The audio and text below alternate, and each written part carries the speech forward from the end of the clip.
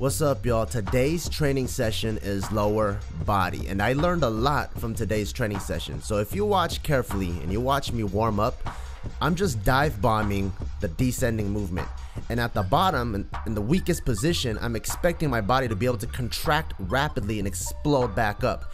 And this is a foolish mistake that I made at 3 plates at 365. And now you see me at 405, attempting 405 for a heavy set. And if you look at my first rep, how I warmed up translated all the way to my heavy working set, and this is like the worst mistake that I can make.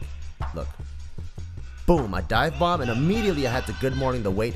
Good thing I had the strength to muscle it up, but I'm wasting a lot of energy and I'm letting my muscles hypertrophy when I don't need to be, and this is really gonna affect the entire training session. You see me shaking my head and I'm like, fuck, what the hell's going on? Because 405 shouldn't be that heavy. I go again, and yet I don't learn. I just keep dive bombing the whole time. But that's why it's so important to record yourself and watch yourself so you can see the mistakes that you're making. If you dive bomb, it's really hard to be consistent at which point in the bottom you're gonna return the movement, or at which point in the bottom you're gonna contract your glutes and your hips to explode out of the hole.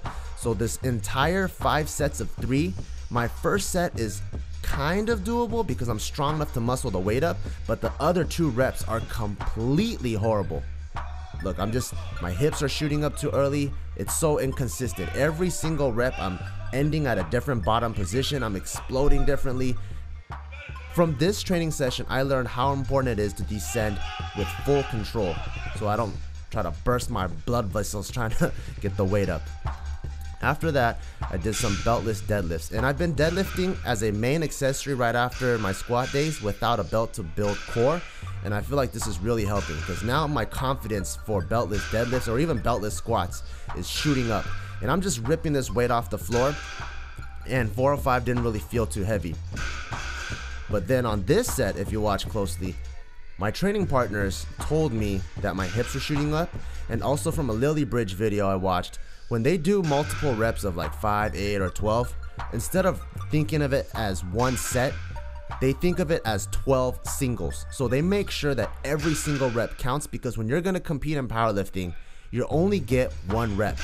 So keeping that in mind, I was like, you know what? Maybe I should slow this down and not think of this as cardio or as volume or whatever. I'm just gonna make sure that every single rep is perfect. So I try to perfect every single rep, and I learned a lot from my mistakes in this training session. And I hope you guys can learn from me too. Peace.